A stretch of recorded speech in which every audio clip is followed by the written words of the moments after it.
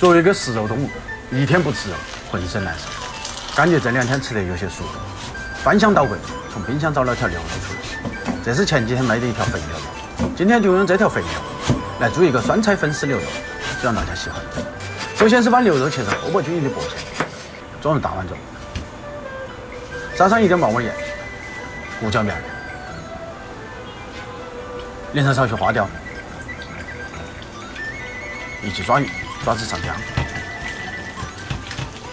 撒上少许干淀粉，一点点清水，再次抓匀，腌制大概10分钟。准备少许酸菜，这个酸菜就是酸菜鱼的酸菜，超市里面一般3块钱一包。把酸菜盖刀，先盖小，再切水后备。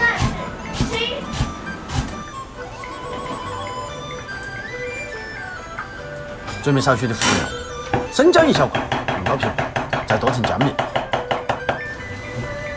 备少许的香葱，把前面的葱白部分切成可料片。大蒜准备少许，先用刀撇破，再剁成蒜粒。起锅，烧热，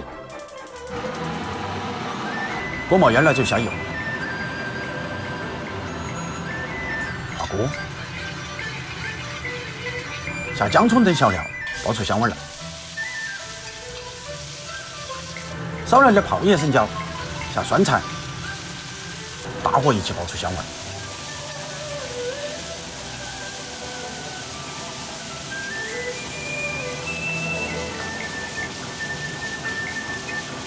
酸菜炒香了，就加入适量清水，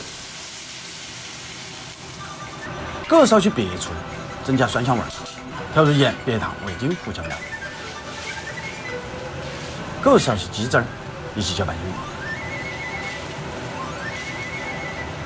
锅中水开了，就把泡好的粉丝丢入锅中，用筷子搅散，以防止粘连。待锅中沸腾后，即可关火，捞出煮好的粉丝和酸菜，装入大碗中。锅中留汤，保持微沸，把牛肉抖散了，均匀地撒入锅中，注意一定要用小火，以防止火大了脱浆。用炒勺轻轻推匀。等看到锅中牛肉完全焖适热了，即可捞出煮好的牛肉。这个时候的牛肉一般只有7到8成熟，不用担心。用热汤往盆中一淋，牛肉基本上就全熟了。面上撒上备好的蒜末、葱花、干海椒、花椒，把热油浇入碗中，隔着屏幕都能闻到这股香味。